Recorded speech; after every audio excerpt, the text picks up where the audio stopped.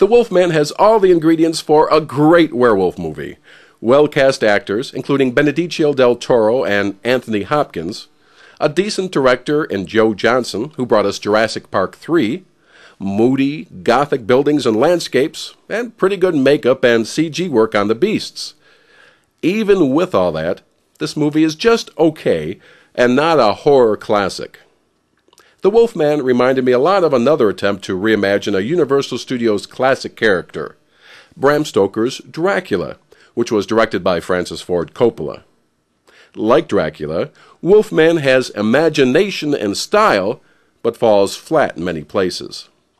This 2-hour film takes way too long to get rolling into the good stuff, and would have been much stronger if they took the scissors to the slow, ponderous, talky scenes and added on more of the Wolfman causing mayhem. The creature himself's got a pretty cool design and looks much like the Wolfman from the 1941 classic starring Lon Chaney Jr., only better. This is the way I prefer my werewolves looking, like an equal mix of wolf and man, not like some species of super wolf on mega steroids. There were some other pluses in this flick. The transformation scenes and the action in the asylum are both fun to watch, and Anthony Hopkins was interestingly quirky as the Wolfman's daddy. Emily Blunt is the female lead, but doesn't have much to do other than looking sad and doe-eyed.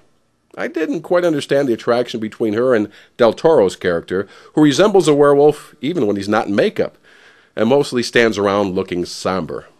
Unfortunately, The Wolfman is the kind of movie that ultimately disappoints you in the theater. It tries hard to earn your $10, but falls short in the end. Wait until it comes out on DVD, or better yet, rent An American Werewolf in London instead. It's much more fun and gory. I'm Keith Kelly.